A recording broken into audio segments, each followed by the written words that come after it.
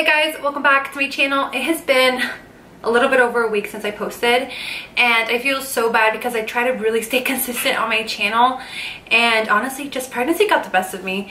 I have been so sick with morning sickness, just really exhausted. I had no energy to film anything, and that's basically my excuse. I mean at the end of the day, I have nothing else to say about it. But yeah, I am gonna be doing my, I want to say, when was the last time I updated? 11 weeks. So my 12 to 15 week update. I'm currently 16 weeks and 5 days pregnant, 4 days pregnant, 16 weeks and 3 days pregnant. I don't know. You guys, at this point, I remember with all of my babies, I kept track of every week, and now it's just like flying by. I'm 16 weeks and like 3 or 4 days, okay? I'm gonna be updating you guys on week 12 through 15th.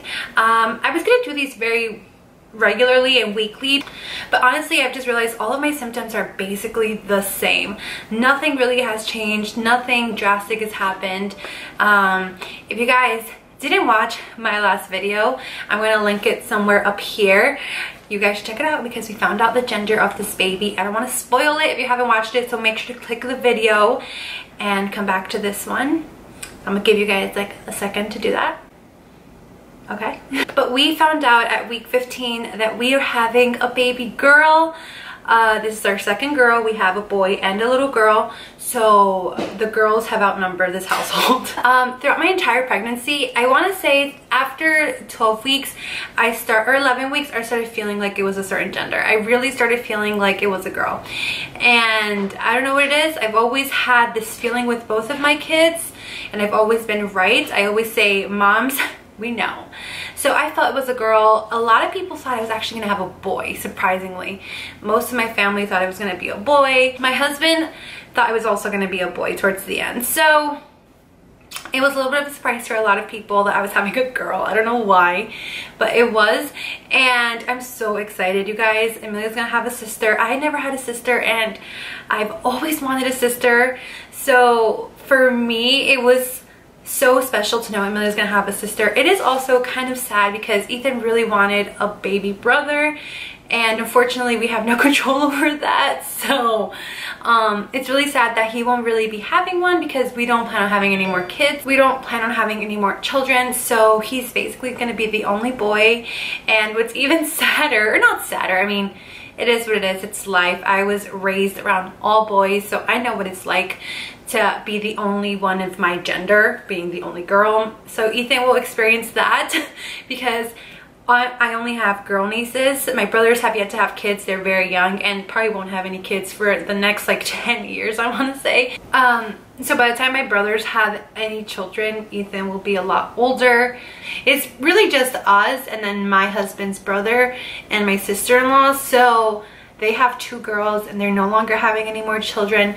So now we're gonna have 2 girls. Ethan's gonna be the only boy, so he's only gonna have girl cousins for right now. I don't know when my brothers will eventually have one day in the future, but they're very young, so we're not even talking about that right now because one is in the Navy and the other one is in college, so none of them are about to have any babies. It's a little bit sad because he really expressed wanting a little boy, and we couldn't give that to him, but he's actually really happy about it now. He talks to the baby, he says how much he loves her, and obviously he's gonna be the best big brother, and he is just such a loving little boy that I know he's gonna be the best, and he's gonna love his sisters no matter what. So we're just trying to have fun with it. We promised we would get him a dog eventually, because that we felt really bad. So we're like, do you want a puppy? So he'll probably have a dog, and the dog will probably be a boy, just so he could be like, I have my brother.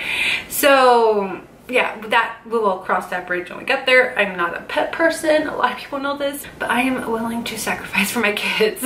Let's talk about week 12 and 14 before I talk about week 15 when we found out we were having a girl. So from week 12 to 14, honestly you guys, it's when nausea really hit me really badly. So I was throwing up almost every single day at this point, and I felt miserable. I still feel a little bit like that, but not as much, but I had no energy to do anything. My house was literally upside down. I just want to say thank you to my husband because he really was really patient with me because I didn't do anything. I hardly cooked or did anything because I felt that sick, and I'm not like that normally. I'm very active around my house. I like cook and clean and I play with my kids, but I think those past 3 weeks were just miserable for me. I was literally in bed throwing up. I had zero energy, so it was really tough for me. I want to say at around week 14 it got a little bit better, and I finally just now started getting most of my energy back. I do have my days where I feel really sick, and that's no fun, but I mean, that comes with pregnancy. It is definitely very different this time around because with both of my kids it was actually the opposite. It was morning sickness after week like 6 or 7 all the way till 12 weeks, except with Amelia I was like sick throughout my entire pregnancy. But I realized with this baby I didn't start getting sick till after I hit about 10 weeks, so that was a little bit weird. On week 14 I started feeling a lot of round ligament pain, which I did not start feeling with any of my kids till after 25 weeks, which this was very different for me. But I started feeling a lot of pain. I have a lot of just pain down there, you guys. It honestly feels like there's a lot of pressure there. Not when I'm active, but just kind of when I'm moving around in bed or anything, I kind of feel a little bit of that pain and soreness there. So it's definitely different this time around because I didn't start feeling this kind of pain till after I was further along, but I started feeling this at 14 weeks and it's actually been the same since then. So I don't know, I think it's just because it's my 3rd baby, and I've heard with every pregnancy it just comfortability wise it gets worse. So I guess my uterus is just overworking this time, and I'm feeling a little bit uncomfortable. It's not to the point where I can't do anything or I can't be active. It normally just hits me at nighttime when I'm trying to move around, toss back and forth. That's when it kind of hits me and I have like muscle pains and it wakes me up a little bit. So that's pretty much when I really notice it. As far as showing, I am a bigger girl. I have a stomach and I'm curvy. I'm pretty much plus size, so I don't have like I don't have the body I had when I was pregnant with Ethan. I was very thin. I felt like I actually was able to do a lot of pictures and belly shots, but this time around I just really don't feel like I have a lot to show for it. However, I have noticed an increase in my belly. I've had to now start wearing maternity pants, not so much tops. I'm fine with the tops I have, but because the baby is growing, it has moved everything kind of up, and my belly or my stomach is just kind of bulging now, and I definitely feel like I look a lot further along than I am because I am bigger, but I definitely do consider it a baby bump. I'm starting to really, if I press hard enough, I could actually feel my uterus a little bit. If you've been pregnant, you know what I'm talking about. If you haven't been pregnant, that probably sounds really weird, but as you grow and weeks go by, your uterus starts growing and you can actually feel it a little bit. So I know it's my uterus, but I know it has kind of moved everything up, my stomach and all of that up. So I feel like I look like 6-7 months pregnant when in reality I'm only 4 months. But that's because I'm just a bigger girl, and that's okay. As far as weight gain goes, I've only gained 7 pounds. And I'm 16 weeks pregnant, so I've only gained 7 pounds, so not too bad. My doctor hasn't really complained about it, so that's good. Because I'm already overweight and bigger, they don't really want me to gain a whole lot of weight. They just want me to just gain baby weight, the baby to grow. So I've been pretty good on that end. So yeah, so I had to buy a ton of maternity clothes, and not a ton, I bought like 3 pants and some tops at Ross, which I actually really do like their maternity clothes. But if you guys could leave me some more suggestions in the comments below of where I can find good denim, because I do like the Ross ones, which I'm actually wearing right now, but you do get what you pay for, and the quality is not the best, and they actually roll down after walking for a while, which you have to constantly start pulling up. And maybe it's just because my belly is not big enough yet to fit into them, but there's just not a lot of support. So if you guys can leave me a comment where I can find good denim jeans, let me know, because I think I want to at least invest in 1 or 2 pairs. I thought I wasn't going to this pregnancy. I told myself I wasn't going to buy any expensive maternity clothes.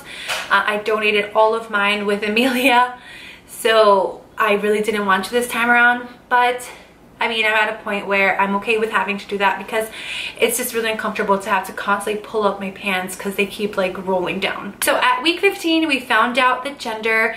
We went to an early ultrasound scan. We actually had to pay for it. But here, you don't find out the gender until you go to your anatomy scan, and that is at 19 to 20 weeks or 18 to 20 weeks that they do that scan. So I didn't want to wait that long, even though it's only a few more weeks. My anatomy scan is actually in 2 weeks. Yeah, in 2.5 weeks. So I didn't want to wait so long. I wanted to find out as soon as I could. So we decided to pay for it, and we went to the same place we went to find out what we had with Amelia, which they were correct. We had a gender reveal, as you guys saw in my last video, and it was honestly the best decision I made. I actually regretted it minutes after. I was like, why did I decide to throw this party? Why am I doing this? Because not knowing was really hard for me. I don't like surprises. I'm a planner. I like to just know right off the bat, and this was definitely something out of my comfort zone, but I did it mainly for my husband. He wanted it to be a surprise, and he wanted to do things a little bit differently. But Vanessa ended up doing our gender reveal for us, or not doing it for us, but she was the only one who knew the gender and set everything up. So that was really cool. And it was really nice because for 2 whole days I did not talk to her because I just couldn't. Like, curiosity was just killing me. And we found out it was a girl, and honestly, it was very emotional. I actually had a comment of someone asking me why I was so emotional if I already have a girl.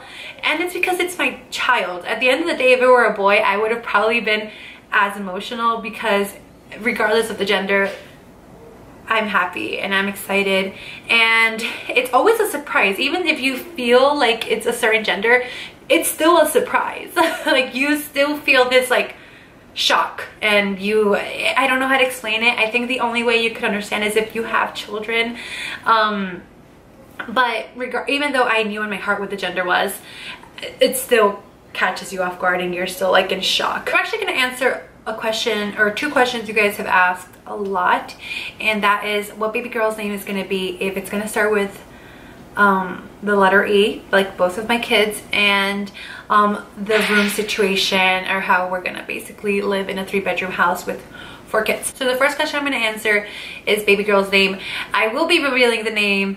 I don't know when yet, maybe in a few weeks or in a few months. I don't know, whenever I feel like revealing it. We do have a name for her. We've had this name picked out for quite a while, and it is going to be with an E because that we just have to keep it going, guys. Like, I have an Ethan and Amelia. It just made sense to us to just keep the E theme going. I will say though, for boys, that was going to be a hard one. We may even have had to break that because I could not find an E name that I really truly loved for a boy. But we already had the girl name picked out, first and middle name for her. So we will be doing a reveal on that hopefully in the next few months or so. I don't know. I'm not going to wait till I have her because I want to just be able to call her by her name and all of that. But I just want to make sure I set up everything, and I'm going to do a really cute name reveal. So you guys will find out soon, I promise. As far as the room situation goes, you guys, you don't always need a separate room for each kid, okay? Kids can share rooms, and that's what's gonna happen. Amelia will share with the baby for the meantime until we can purchase a new house. I don't know when that will be, and honestly, we're not in a rush to move. I actually, about 6 months ago, I really wanted to move. I kind of wanted a bigger house, but at the end of the day, we got an amazing deal for this house, and our payments are very low. So moving right now, it would just financially, we could do it, but we would just be paying more money. And I like living the life I have, and I like having the freedom to go out and spend money when I want to spend money, and go on vacation, and just have kind of that financial freedom.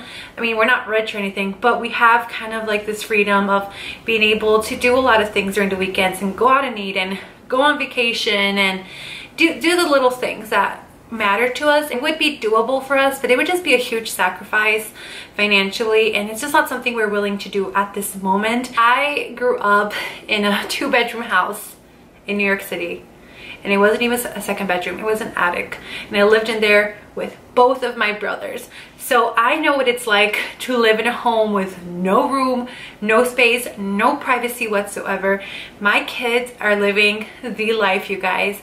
This to me is luxury all the way. Like, I know people have certain standards and want to live a certain lifestyle, and I am all for that. I obviously don't want to live here forever. We know this is not our forever home.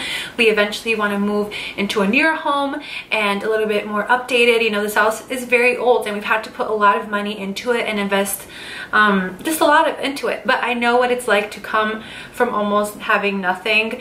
To be able to give my kids their own bedrooms is luxury itself. So I'm sure the girls can share for a few years. They probably won't even remember it by the time we move into a newer house where they would have their own bedrooms. But I mean, I would have, honestly, I shared with 2 boys and I'm fine today and I don't hold it against anybody. So I'm sure my kids will be fine, but it's something we eventually do want to do, and we do want to move when the time is right in the next year or 2. I don't know, I don't want to put a time or a date to it because things change, and honestly, one day my husband and I want to do this and then the next day we want to do this. We don't really know what we want to do, but we know that we're comfortable where we are right now. We're comfortable living here, and it is what it is. My kids will just have to share. Ethan will have his own room because we feel like it's only fair, him being the only boy. But we are going to be switching the bedrooms because Ethan's room is actually a lot bigger and it'll be better for the girls. Then Ethan will be getting Amelia's room. So we're going to be completely redoing the entire, both of their bedrooms, which is going to be really fun, and I can't wait to show that to you guys. But I know that was one of my biggest questions, is where is the baby going to sleep? The baby's going to sleep with us for the first 3 to 4, 5 months, and then she will share with Amelia. But that's basically it. They're gonna share a room. I'm really excited about it. I can't wait to really like decorate their rooms and make them look really nice. And whenever the time comes that we decide to move or buy a new house and either rent this one out, then I will let you guys know. But for right now, we're pretty content here. We're comfortable here. We've put a lot of time and money and a lot of sweat and tears into this house to just like get rid of it and move out. Guys, those are the 2 questions I've gotten asked, is baby name and basically the space and room arrangements we're gonna have here, and that's just how it's gonna work, and I'm okay with that. I lived in the smallest freaking house you can live in New York, because if you are from New York, you know homes there are very, very small and very, very expensive.